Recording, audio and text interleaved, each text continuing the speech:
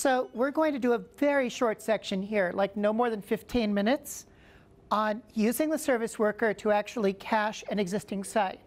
So I'm going to show you how to do it. And then guess what? You get another lab where you get to take an existing site and convert it offline. And it's a lot better than listening to a lot of lecture after lunch, because I know how to put you to sleep. It's not what you want. So, OK, so what we're going to do is in 2 phases.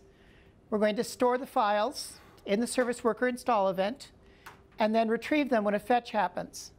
Now, I want to make a point here. There is still a browser cache. So there's the cache API that you're using, but there's still a browser cache. The browser cache will still have files. It'll still serve them. It'll still pass them through.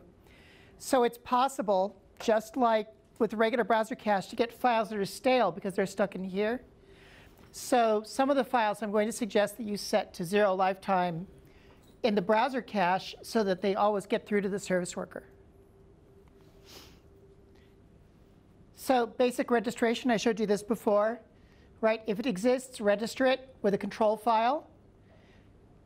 You don't need this function registration, but you should wait and at least register that it came up or show the error. But the registration after that, you don't really care about it right now. So for storage, start by building a list of files. Give the cache a name. This could be, by the way, a let or a const. We're using var here just because not everybody's familiar with ES6. And then list out the URLs you want. Now, notice I have index.html and a dot. Any guess why I have that? Because they both refer to the same thing. Any good guesses?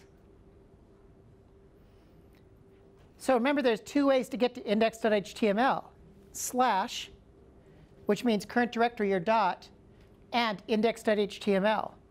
If you don't cache both of those, then one of those accesses the user will use like /, and they'll get a not found because that doesn't match the cache request.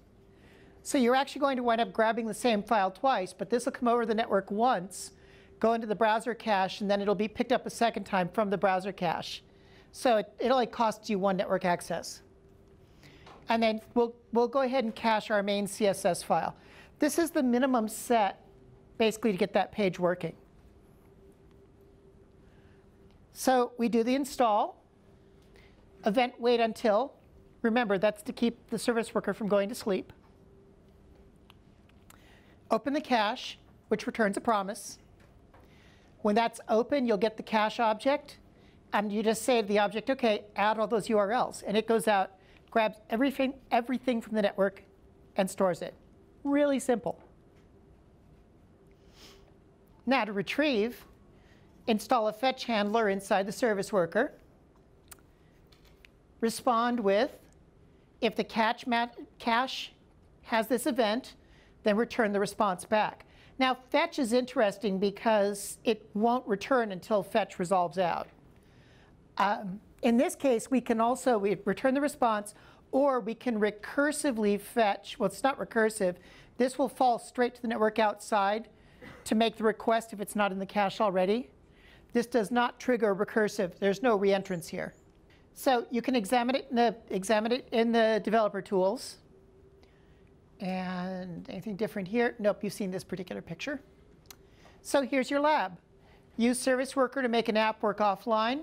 You'll cache the resources and use them instead of the network. It's just that easy. It's scheduled for half an hour. It'll probably take you 15 minutes. I'm going to check in with you in 15. OK? Let's go ahead and start.